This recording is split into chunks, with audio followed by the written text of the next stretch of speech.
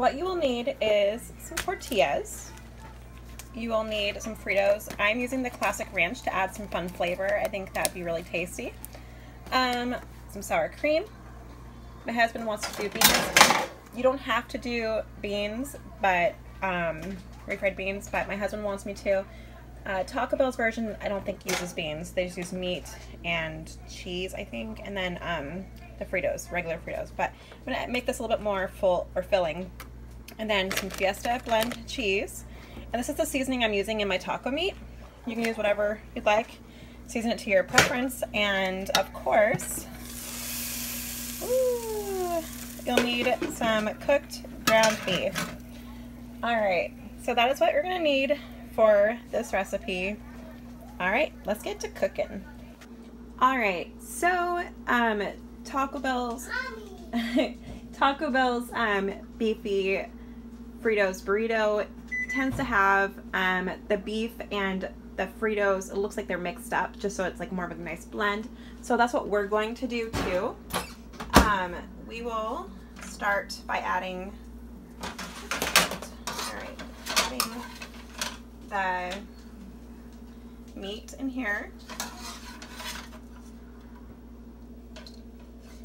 Now I'm just using a pound. You can use however much you want to use, just depending on how many people you're cooking for or what. So it's up to you. But I'm just using a pound because I'm going to be making this for 5 people.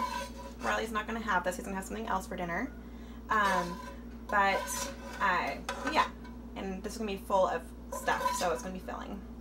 Alright, so now, get that in the way. Now let's just eyeball it and add some Fritos. I'm using, again, the classic ranch because that just sounded really good to me. Let me close that really quick. Oops, put a handful, just a couple handfuls maybe. Alright, that looks good. You can see that very good. Let me get closer for you. Here we go. Sorry, there's like meat still on this side. Alright, and I am just going to take one of my rubber spatulas and I'm just going to mix it up. And I used lean beef. You can use whatever beef you prefer. But I just used lean beef just because I'm trying to go on the healthier way to do this. But I know Fritos is not like the healthiest, but hey, a girl can do what a girl can do. Alright, so that looks like it is well mixed up. Voila! Alright, now to decorate the burrito, or the tortilla. Alright, so I'm going to be using just my KitchenAid ladle. And I'm just going to put it down here. Just makes a good mix of it. Alright, I think that looks like a good amount of meat and Fritos. And now I'm going to add the refried beans. Let's see, I'll just use this rubber spatula again, there's no biggie. Alright, so I'm just going to just plop it on there. That's a word. We use it as a word. But let's do this. Alright, so there, the refried beans are now on it. Sorry about all the background noise. My family does not realize I am making a video. Alright, and then now we're going to add some sour cream and some cheese. Alright, so I'm just going to add some sour cream. Kind of make it even all the way through.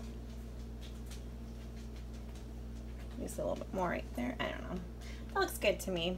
Alright. Now I'm going to add some shredded cheese to go over it. If I can open it. Alright.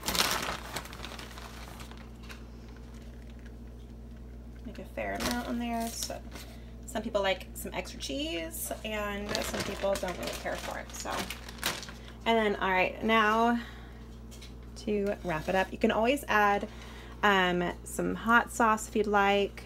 I will be putting on mine Frank's hot sauce because I put that stuff on everything. So here we go, just wrapping it up. All right, bon appetit.